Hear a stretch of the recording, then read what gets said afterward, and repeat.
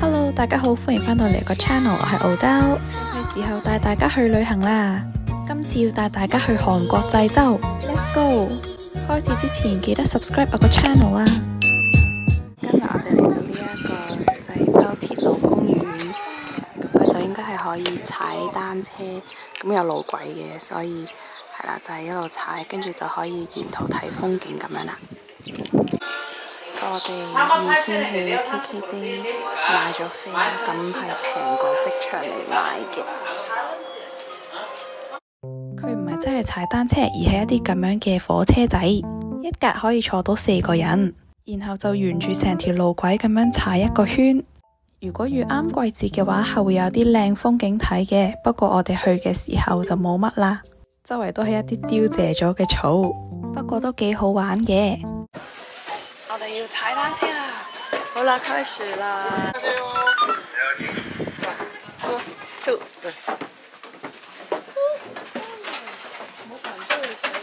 好有趣地，其實呢一啲單車係自動嘅，即係如果你唔踩嘅話，佢都會自己喐，就當做下樣踩下啦。佢個車速都相對地慢，而且可能設施同啲車都比較殘舊。行嘅時候會發出一啲好嘈嘅聲音，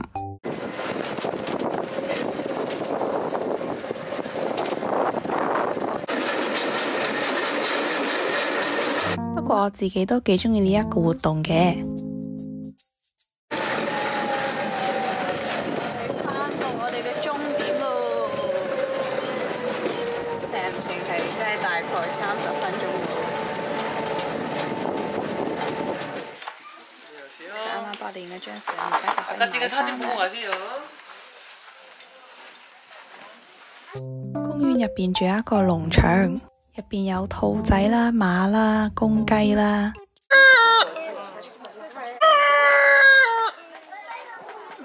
仲有好可愛嘅黑毛豬，係俾人食嘅黑毛豬。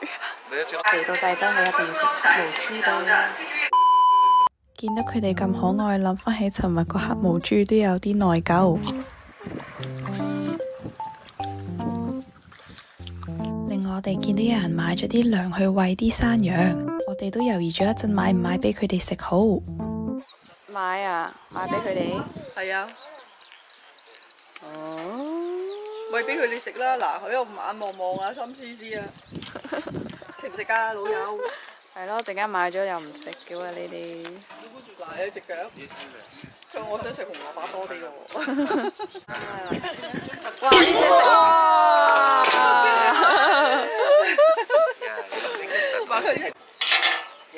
哦，幾叻啊！幾聰明啊，掉喺呢度啊！我哋最後見佢哋咁可憐，都買咗一包嚟餵佢哋。引開佢哋，大嗰啲包嚟。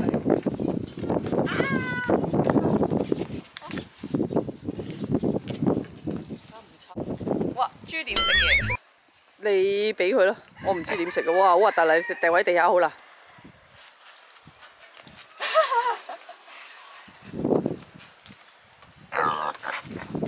食唔食到㗎？食咗啦，食咗啦，食咗啦。呢個就係濟州鐵路公園啦。嚟到呢一個城山日出峰，佢係一個由火山噴發完之後呢，被風吹出嚟形成嘅一個形狀，係天然嘅無加工㗎。有2條路嘅，右邊呢一度呢，就係要俾錢啦，咁就可以一路登到上去山頂。咁而左邊一條路呢，就會係就咁圍住側邊海邊嗰度，咁就純粹係睇呢一個山峰咯。咁我哋就決定咗行左邊嗰條路啦。今日呢度嘅對面呢，就係牛島 Udo， 咁都好多遊客會嚟啦。不過啱啱導遊就話俾我哋聽呢，如果要玩仔細嘅話呢，可能要1日嘅時間，所以我哋就唔去啦今日。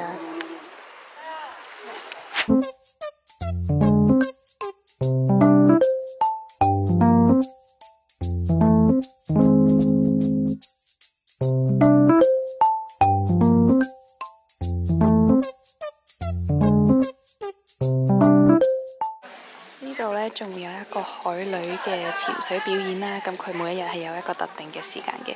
咁今日就2點鐘啦。咁海女呢，就係其實係呢一度嘅女人啦。咁佢哋呢，就會落啲海嗰度呢，就去捉呢一啲海鮮啦。咁所以呢一度就有一個婆婆啦喺度賣緊一啲即食即開嘅鮑魚。我想講呢度啲海鮮真係好好食，唔係講笑。我哋都食咗幾餐海鮮，咁所以呢度最出名就係鮑魚啦、鮑魚粥啦、鮑魚石鍋飯啦。呢啲就係新鮮嘅鮑魚啦。而家我哋嚟到一間非常之出名嘅 cafe 啦，叫做呢個 Seogwipean Bakery。呢間 bakery 特別在佢係望全海景，入邊又好闊落，裝飾有啲優雅古典風。入邊嘅麵包擺晒喺台上面，好似展覽品咁，但係全部都係新鮮製造嘅，多為一啲法式麵包。最出名最特別就係呢一啲有眼嘅忌廉包啦，好多人都係為咗佢哋而嚟嘅，包括我在內。全部麵包都係巨型 size 㗎。我哋最後揀咗一鹹一甜嘅麵包，包括啱啱介紹嘅 Oreo 忌廉包，而另一個就係芝士意大利包。芝士意大利包超級煙韌，啲芝士係佈滿成個麵包，感覺同佢已經融為一體，食落係比較脆身嘅。而 Oreo 忌廉包啲忌廉真係好重 Oreo 味，另外仲帶啲奶油香味，真係超中意成間 cafe 嘅環境，可以一路食一路望住出邊啲人喺度玩水上活動。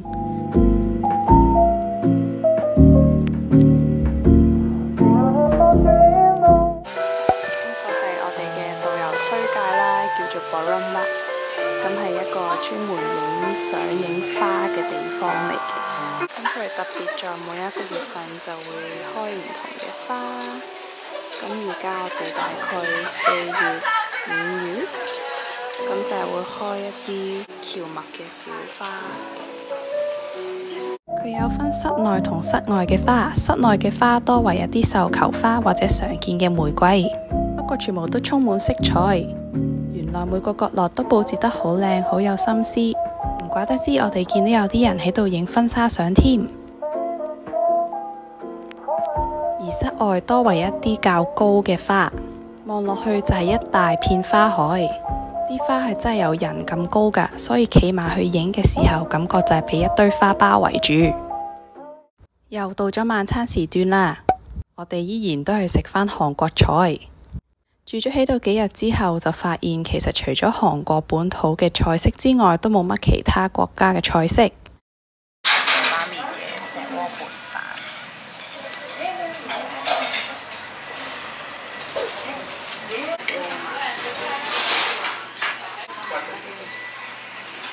飯，嚟到最尾一日嘅行程，我哋就嚟呢個梨湖小馬燈塔。呢個都係一個非常熱門嘅濟州島旅遊景點。紅白馬仔相隔兩岸，但係互相對望，吸引咗唔少旅客專程過嚟打卡。旁邊係海水浴場沙灘，平日如果好天，應該好多人會嚟玩嘅。好可惜地，我哋遇正一個下雨陰天，所以都係喺紅白馬仔影咗幾張相就要走咯。一路沿住海岸道路咁樣行，就會嚟到另一個打卡熱點——道頭洞彩虹海岸公路。本身呢一啲只係海岸道路沿岸嘅防護磚，但係將佢油成七彩顏色之後，就成為打卡熱點。沿途仲會有幾個金色嘅雕像，遇正藍天白雲嚟嘅話，一定影得出一輯好嘅相。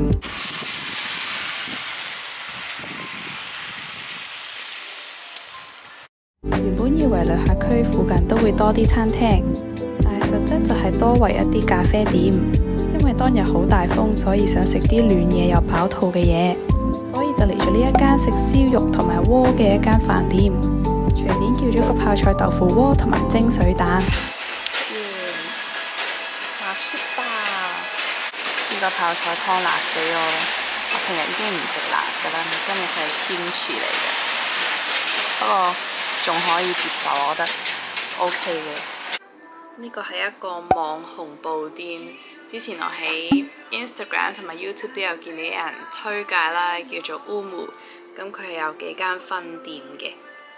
我哋係咁啱經過呢一個東門市場附近嘅一間，但佢非常隱蔽嘅，佢係閂咗門啦，同埋呢，嗰啲服務就唔係話特別友善啦。不過我哋就純粹買咗一個，諗住試下。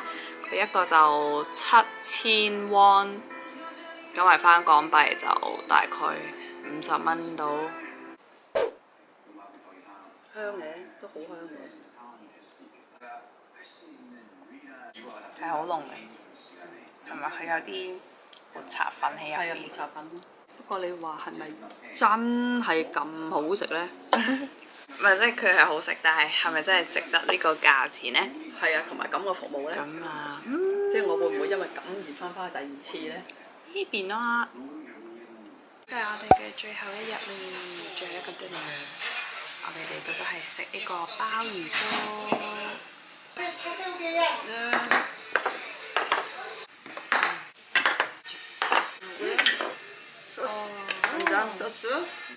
點解佢送咗個薄餅俾我哋嘅？哇！韓國就係咁樣啦，每一次我哋食咧都一定有好多前菜，不過今次呢一餐係零舍多。之後就嚟食我哋嘅鮑魚粥啦。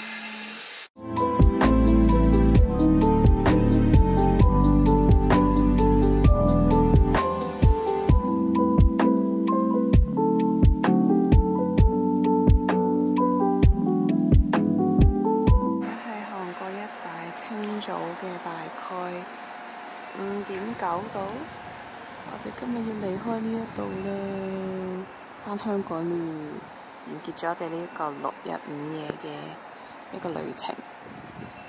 剩翻呢個啫，呢個就係我哋嘅酒店啦。整體嚟講，我哋呢一個6日5夜嘅濟州之旅都好順暢。雖然都係韓國，但係同首爾嘅感覺已經好唔同。呢度人冇咁多，亦冇咁商業化，比較似一個世外桃源。呢度嘅人都好友善，好熱誠。消費嚟講亦唔算好貴，飲食同交通都比香港平好多。唯一係如果唔係自駕遊嘅話，可能就冇咁方便。我哋有2日都 book 咗導遊，其餘時間都係可能搭的士或者搭巴士。不過濟州都好少會塞車，所以都唔係好驚會嘥時間。我哋成個濟州旅遊特輯就喺呢一度完結啦！鍾意呢條片記得俾個 like 同埋 subscribe 我個 channel， 我哋下一條片再見啦，拜拜！